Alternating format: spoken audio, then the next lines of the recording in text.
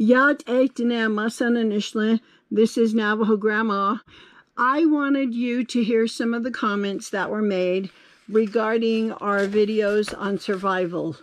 The first one is Fox Mulder saying that we needed to add a magnifying glass to remember that. And I like that because this has put on our thinking cap. And it was just impressive that you're thinking about this.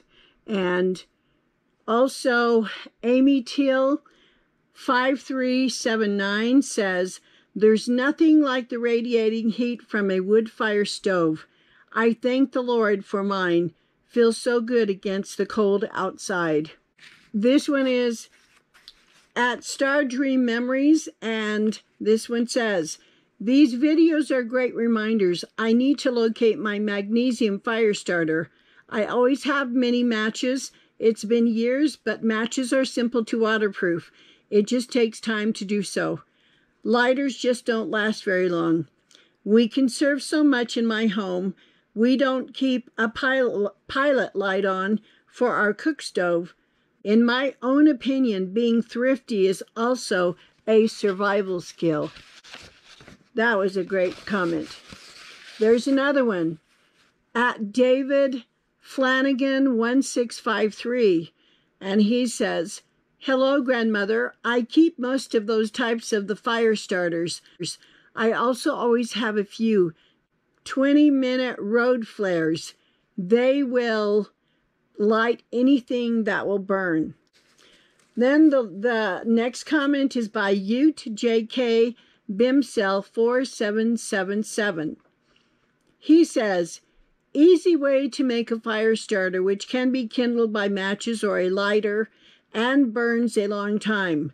Collect empty toilet paper rolls, old newspaper, and candle butts. Fill the rolls with crumpled paper. Let one in look out of the roll. Melt the wax. Submerge the filled rolls into the melted wax till they are saturated. Take them out and dry them. Instead of candle butts, you can also use oil or plant oil fat. But then you have to store them out of the reach of animals, bears, dogs, and bugs. Light the fire starter and the end and put your firewood over it.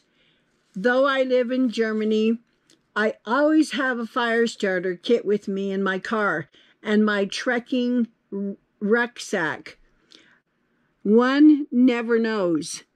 Stay safe out there." Then the last comment I wanted to add was from at Benedita Augusto 7738, and she says in her Portuguese language, she expressed that fire is sacred. Some of these comments are the epitome of what Grandma's trying to do.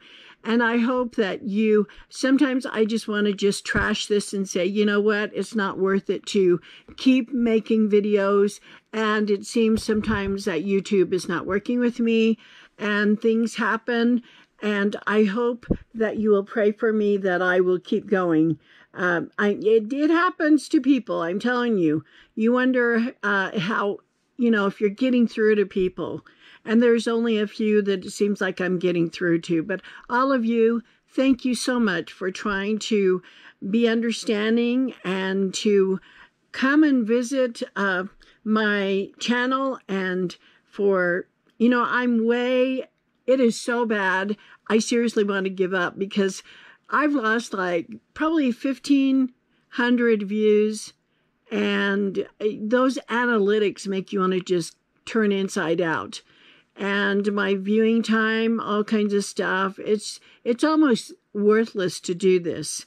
But anyways, for what it's worth, I am going to try to keep this up.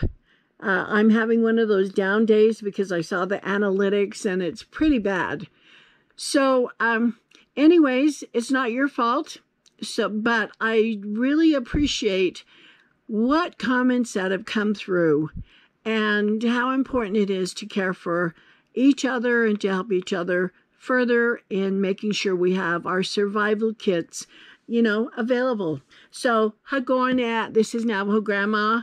I will see you in the next video, hopefully. Bye.